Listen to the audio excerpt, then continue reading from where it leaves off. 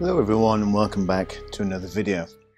And now, since I received my CD32 Riser from Aranet, I've been having a bit of fun playing about with different settings, workbench ISOs and things.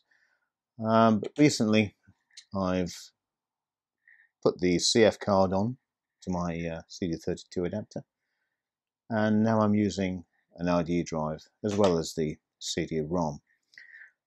Now the next stage from that would be try some of the other ports. So as you can see, we have a VGA, which is 15 kilohertz RGB. We have a PS2 keyboard adapter, and we have audio out.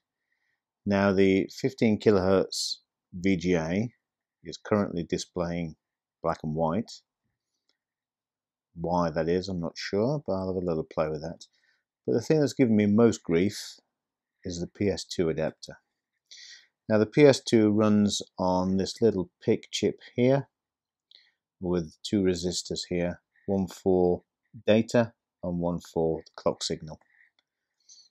And I've been reading the forums and people have been saying, oh, it only works with some keyboards and not with others. You need an old keyboard, not a modern keyboard. You can't use USB, it has to be PS2, has to be the original protocols for PS2, which is the really quite old keyboards, not the pseudo USB PS2 thingamabobs. So it got me wondering, what keyboard is supposed to work with these things? So I've read the forums and I've read various people saying you need an original PS2 style keyboard. So I've gone to the loft. I've got 3 PS2 style keyboards, and every one of them draws not the comma, the hyphen, whatever it is, a repeating key anyway on when it's plugged in, whether it be random letters or whatever key it is. It's as though the key is one key is stuck down. You've got an endless repeat until it fills the screen, and then the Amiga just flashes funny error messages at you, which is fine and dandy. However, I did expect one of my keyboards to work, but it seems none of them do. So I've then proceeded to buy an old PS2 keyboard, and that does exactly the same. So I've researched more and read more, and people say you need a Hewlett-Packard keyboard. The exact number escapes me now, but I'll put it on screen for what it's worth. And people say, yes, that worked fine with me. I've not had a moment's trouble since. Well, that didn't work either. It continued to show the same repeating key. Or it may have been another repeating key, but whatever it was a constant repeating key.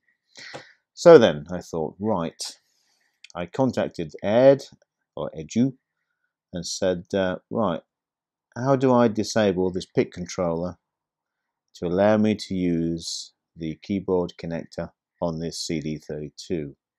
Because I discovered that when you have a PIC controller connected, giving you PS2, and you go to try to use an Amiga keyboard or a PS2 keyboard with an adapter onto the CD32, it won't work. It completely disables it. So you cannot use the Amiga CD32 keyboard port, at least not with a PS2 adapter, with a CD32 Riser if it has the PIC enabled or fitted or whatever. So I contacted Edu and said, what's the easiest way to disable the PIC controller? And he said, remove the data resistor and remove the clock resistor. So I said, okay, I'm going to do that. But then I thought, why is it doing it? Why am I getting a repeating key when other people have it working and I don't? So I took them both off and I changed them around. Now you won't be able to see that, but I'll try and get a little zoom into this and put it on the video. So I've changed both resistors over. I've put the data one onto clock and the clock one onto data. Plugged it in and it works perfectly. So now I have a fully working PS2 keyboard connected to the Amiga. Not only that, but all the other keyboards I had work fine as well. So let that be a lesson to you. So if you have one of these risers, whether it be by Kipper or Hefesto or whoever makes it, I don't think the same issues apply with the old SX1 things. I think they work out just fine. But if you have an issue with a repeating key on your Amiga, on your CD32, then you plug in a PS2 keyboard into this, which is what it's made for. Swap the resistors over and you might find all your problems go away. You have to be careful, you have to be delicate, you need tweezers and you need a fine point soldering iron. You can heat up one side, touch the other and the resistor will fall off. So it's quite easy, but it's small and fiddly, so be careful and don't burn anything. If you think you're going to burn something or you're a bit wobbly or you can't see, put some tin foil around this thing. But there we go. So I'll just probably tack a little photo on the end of this showing it working.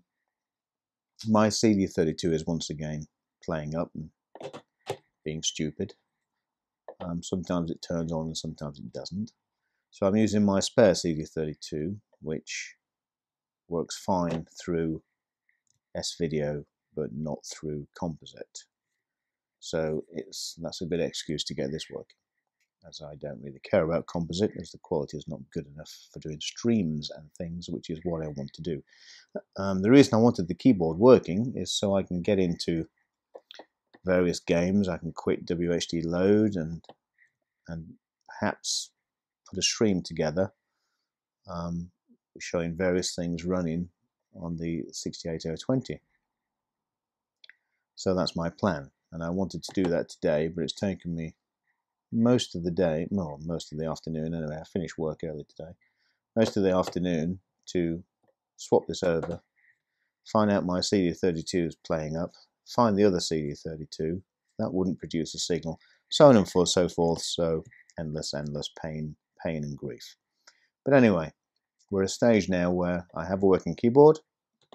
We just have a black and white signal. So now time to play with that. So that's the next stage. So hopefully in the next, it's probably next week sometime, we should have a video with all this up and running, and we'll have a play and see what the CD32 could have done if Commodore had bothered to put any fast RAM into the machine. But anyway, I'll see you next time. Take care. Bye for now.